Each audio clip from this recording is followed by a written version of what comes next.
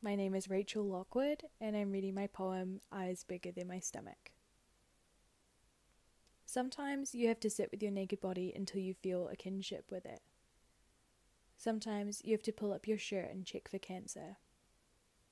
Sometimes you must look in the mirror and inhabit your body like a planet you call home. Sometimes you must acknowledge your flat feet and shaky breath as suboptimal. The way the neck goes into the shoulders, the collarbone, the rotator cuff.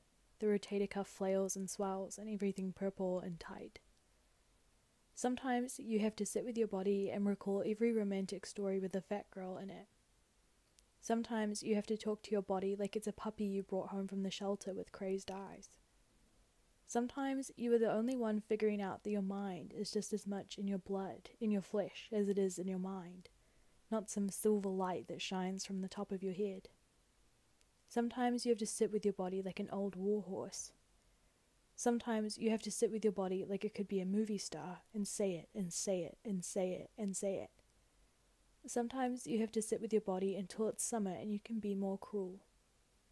Sometimes you have to sit with your body like the way your limbs are attached matters less. Sometimes you have to sit with your body like it could be something other than itself. Your body, like it could be different and far away.